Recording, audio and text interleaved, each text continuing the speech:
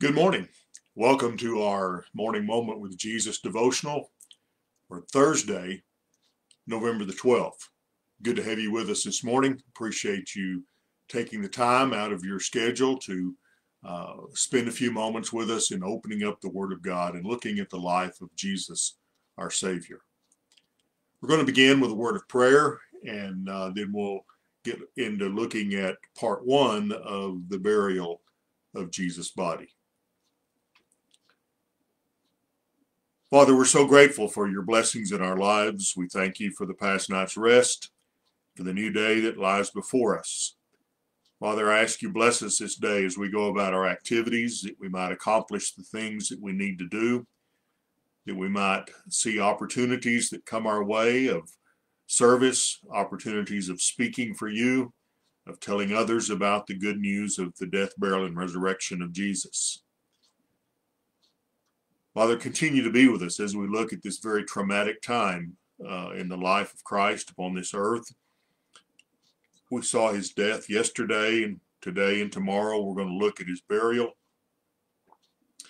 And we just pray, Father, that as we are reminded of these things and as we take a look at them, that it'll just continue to stress to us and emphasize to us the great sacrifice that he made on our behalf, that we might not have to die spiritually and be eternally separated from you.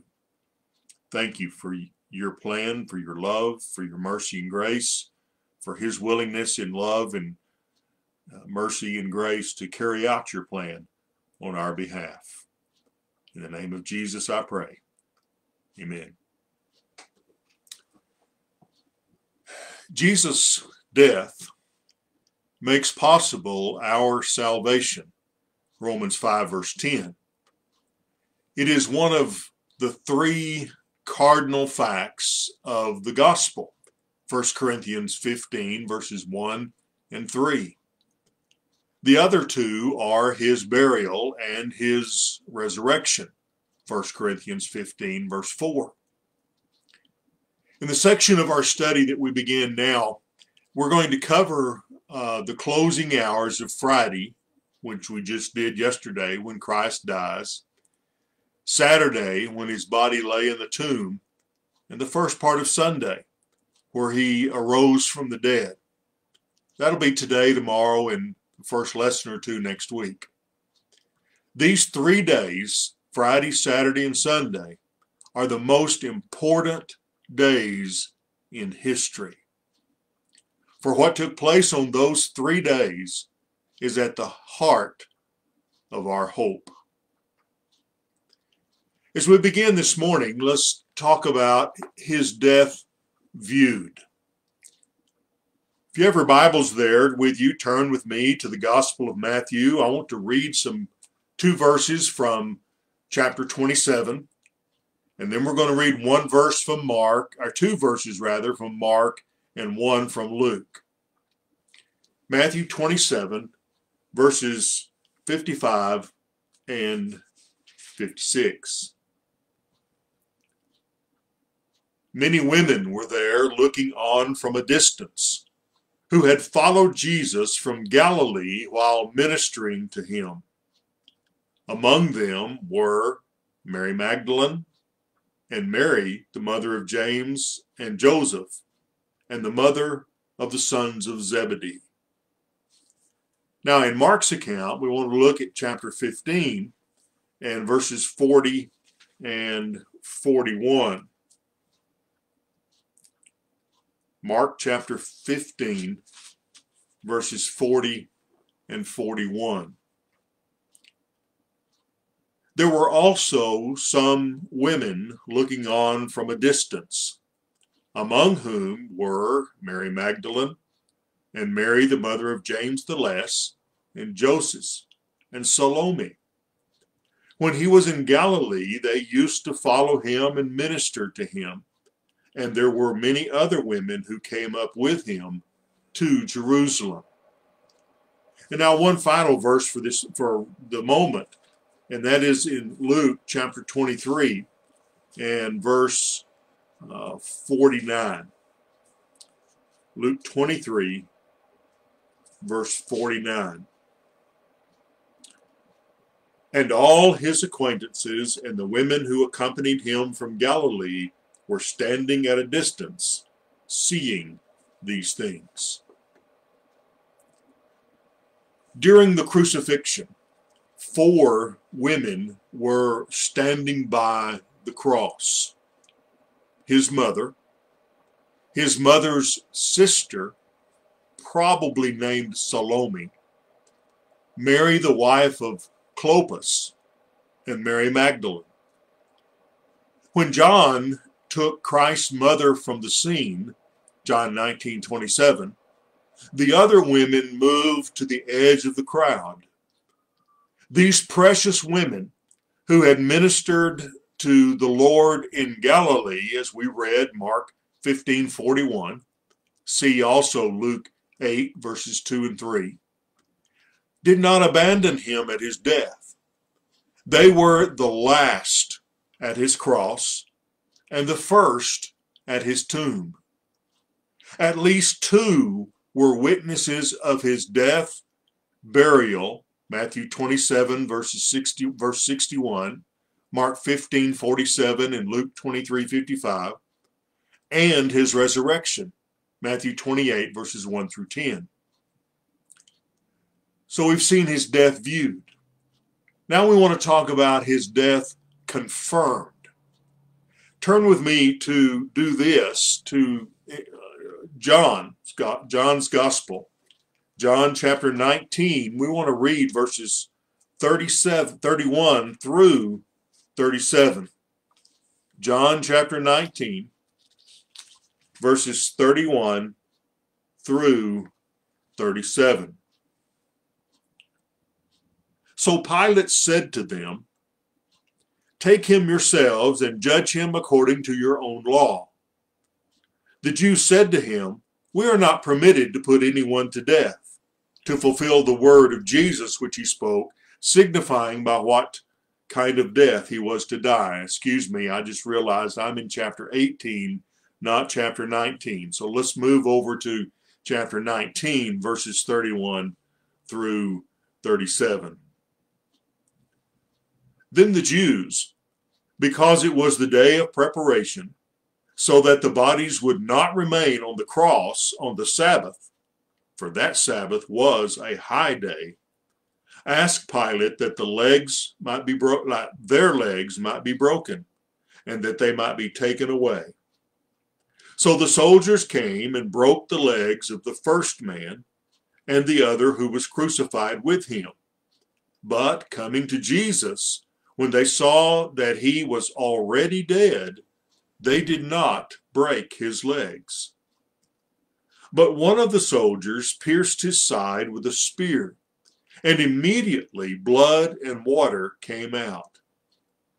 And he who has seen has testified, and his testimony is true. And he knows that he is telling the truth, so that you also may believe it. For these things came to pass to fulfill the scripture, "Not a bone of him shall be broken." And again, another scripture says, "They shall look on him whom they pierced." Pilate granted the Jews' request to break the legs of those crucified, and he sent the orders to Calvary. Verse 32 says, "So the soldiers came and broke the legs of the first man and the other who was crucified with him." This grisly task was done with a club or a heavy mallet. Verse 33 then says, "But coming to Jesus, when they saw that he was already dead, they did not break his legs." The soldiers did not merely assume that Jesus had died. To make sure that he was dead, one of the soldiers pierced his side with a spear. John 19:34a. Now this was not just a skin prick to see if Jesus twitched. The spear was thrust through his side, deep into his chest cavity. resulting in a ghastly wound, which the hand into which the hand could be placed. John 20, verses 25-27. Since soldiers were held accountable for determining that a victim was dead before he was removed from the cross, the spear was probably forced between the ribs from an upward angle up into the heart. And this would cause a fatal wound, which was probably taught to most Roman soldiers. The soldier, with his own life at stake, was assuring himself and the guard that Jesus was dead beyond any shadow of doubt. The fact that Jesus' bones were not broken fulfilled an Old Testament prophecy, according to John 19, verse 36. And that prophecy is found in Psalm 34, verse 20. The fact that Jesus' bones were not broken was also important to conform to the imagery of the Passover lamb. The fact that his side was pierced also fulfilled prophecy. John quotes Zechariah 12 and verse 10 in John 19:37. When Christ's side was opened by the spear, immediately blood and water came out. John 19:34b. Now, since corpses do not bleed, many commentators have labored to find a medical explanation for this phenomenon.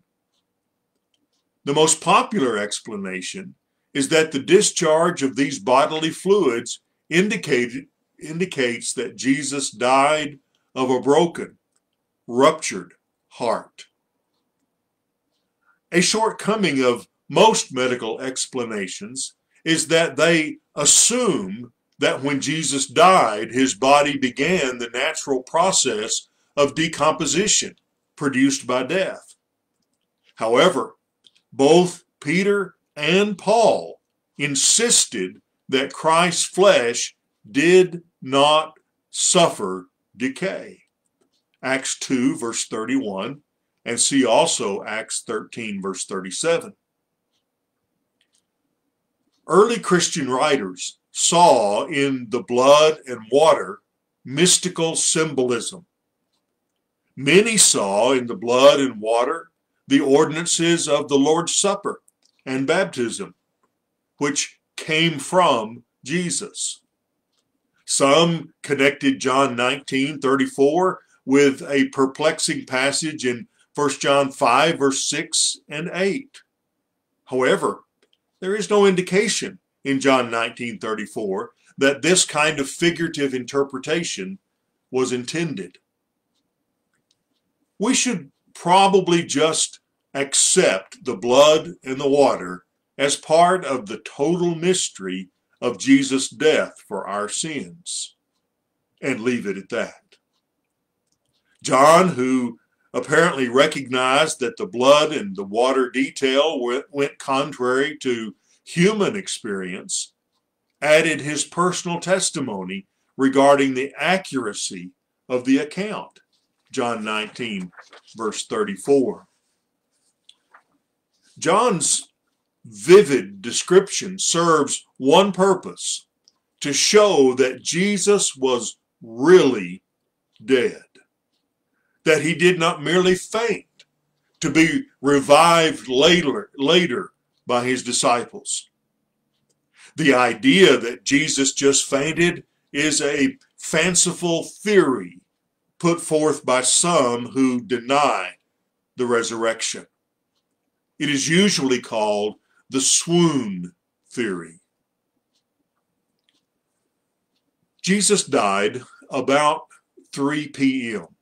See Matthew 27, verses 45 to 50. A few hours before sundown, which would be the beginning of the Sabbath. anticipating the approach of a new day at approximately 6 p.m. that evening. John 19:31 says, the Jews, the Jewish leaders, because it was the day of preparation, so that the bodies would not remain on the cross on the Sabbath, for that Sabbath was a high day, asked Pilate that their legs might be broken and that they might be taken away. Now, this is a long verse, and it deserves some explanation. The day of preparation, the day before the Sabbath, the sixth day, roughly equivalent to our Friday, was a day of preparation for the Sabbath, the seventh day, roughly equivalent to our Saturday, so that the bodies would not remain on the cross on the Sabbath, John tells us. Now, the law said, if we go back in the Old Testament, if you want to turn there with me, we're going to go to the book of Deuteronomy, chapter 21, and we're going to read verses 22 and 23 and see what the law exactly said. Deuteronomy 21, verses 22 and 23. If a man has committed a sin worthy of death, and he is put to death, and you hang him on a tree, his corpse shall not hang all night on the tree, but you shall surely bury him on the same day. For he who is hanged is accursed of God, so that you do not defile your land, which the Lord your God gives you as an inheritance.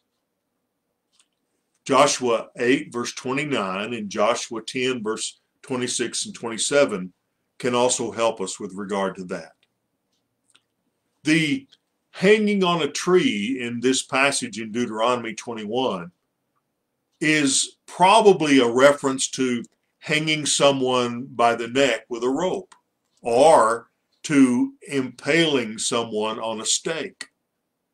But the Jews also applied the passage to one being crucified. See Galatians 3, verse 13. According to Deuteronomy 21, then, those who died on Golgotha that Friday had to be buried before sundown. Many writers also believe that the Jews had an uninspired tradition that to leave the bodies on the crosses on the Sabbath would defile the Sabbath itself. John also tells us that that Sabbath was a high day. The original text has, the day of that Sabbath was great. The New International Version translates the phrase, a special Sabbath. Now, all Sabbaths were important, but a Sabbath that fell during the Passover was extra special. Also, this particular Sabbath had added significance because it was the start of the week-long Feast of Unleavened Bread. Now, as we have noted earlier, the one-day Passover feast was immediately followed by the 7-day Feast of Unleavened Bread. Now, by New Testament times, these two feasts had blended together and were known by both names, the Passover and the Feast of Unleavened Bread. John then tells us that the Jews asked Pilate that their legs might be broken. The Romans preferred that the executed suffer for days, but when circumstances demanded, they could hasten the death by breaking the legs of the victims. Since those on the crosses had to push themselves up with their legs in order to breathe, when their legs were broken, they soon died of asphyxiation. John then says the request was that they may be taken away. The Jewish leaders not only asked that the Romans hasten the death of those on the cross, but they also wanted the Romans to dispose of the bodies. The Jewish hierarchy refused to make themselves ceremonially unclean by touching a dead body. See Numbers 19, verse 11. The Romans no doubt had a burial plot, where the bodies of criminals could be tossed into unmarked graves. Once more, the Jewish leaders showed their hypocrisy and inconsistency. They had not hesitated to crucify the Lord of the Sabbath, Matthew 12, verse 8, Mark 2, verse 28. But now they are concerned with defiling the Sabbath itself. Well, we're going to stop at that point, and tomorrow we'll be back at 10 o'clock and continue looking at the burial of Jesus' body. He's not going to be just thrown into an unmarked grave like the other two who were crucified with him. But we'll see that as we look further tomorrow. Let's bow as we close in prayer. Father, we thank you again for the death of Jesus, for the life that he lived prior to that death, for the sacrifice that that death made for our sins on our behalf, for his blood that was shed that we might be cleansed of sin. Father, may we be reminded of all of that and strengthened and encouraged in our faith as we reflect upon it again this day. We pray in the name of Jesus. Amen. Well, go out and make your Thursday a great one. And Lord willing, we'll be back tomorrow morning on Friday at 10 o'clock to continue looking at the burial of Jesus' body.